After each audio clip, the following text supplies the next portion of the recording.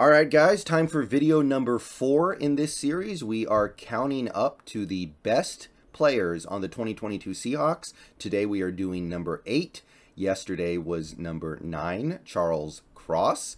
Today is going to be a guy who there's going to be some interesting wars about. Now, I don't think anybody's going to dispute this guy deserves to be on the top 10 list.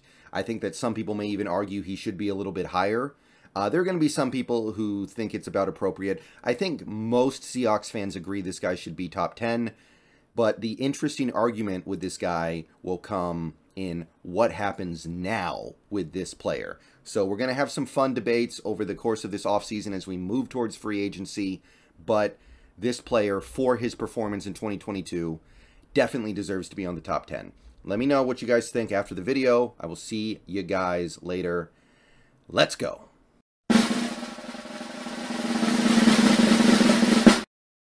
So now we have a guy who I think some people will argue should be a little bit higher. There might even be a couple people who say he should be like in the top 5. I'm putting him here at number 8, just partially because of positional importance and also partially because of what happened at the very end of the season. But I cannot deny the top 10 credentials of kicker Jason Myers.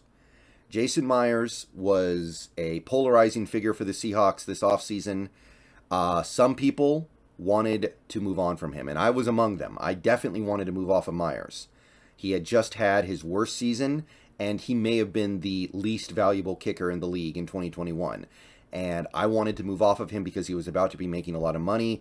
I wanted to try to find a young kicker who would be cheaper. I didn't think that it was possible to find a kicker who would be worse than Myers was in 2021. He missed a lot of really important kicks in close Seahawks losses. But we kept him. On the last year of his 4-year contract that he signed several years ago, we kept him, and he replicated the elite season he had in 2020.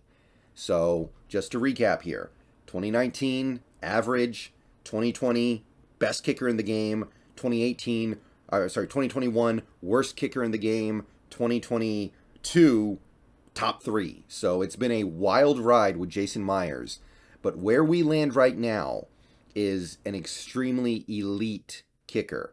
There are only a couple guys who you could argue in the NFL are better, one of whom, Cameron Dicker, only played about 2/3 of the season. So Jason Myers is definitely in that top 3 conversation right now, and as you can see in this tweet that I have on screen here, the first ever NFLPA Players All-Pro first team had one Seahawk on it. It was Jason Myers. Now, is the NFLPA Players All-Pro team credible? We don't know yet. They just started it. But clearly, Myers deserves at least consideration as a first-team All-Pro kicker. We'll see where he lands on the AP team, but Jason Myers, with what he did in 2022, is certainly one of the best players on the team. You go over to PFF, you can see that his score is very high. It's 78, and it's not hard to see why. He made 34 field goals in the year of 2022, which was second in the NFL, behind, I believe, only Justin Tucker.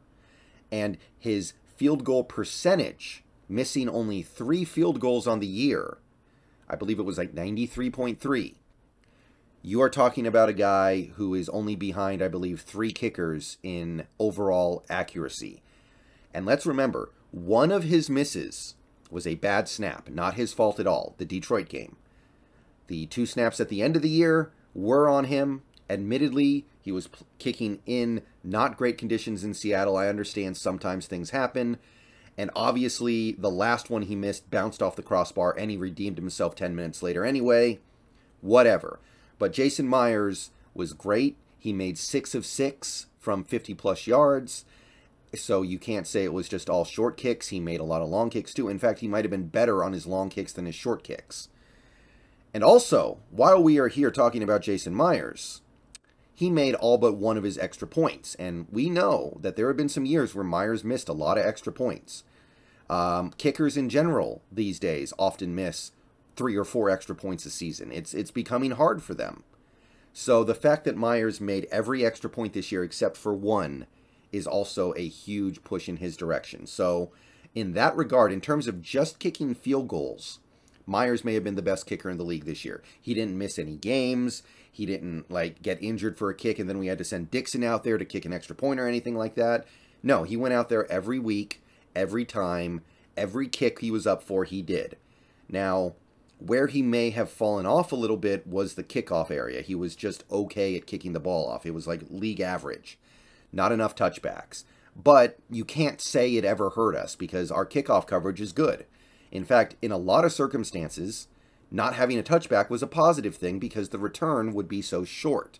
So, honestly, even when Jason Myers wasn't putting the ball into the end zone on the touchback, I think you could make a pretty good argument that he was still putting the team in a good position. So, Jason Myers, look, it's a kicker, right? Obviously, they don't control the fate of the team nearly as much as like a quarterback or an offensive lineman or a wide receiver or a running back. There's a difference in value. The kicker only really becomes valuable when the situation comes up.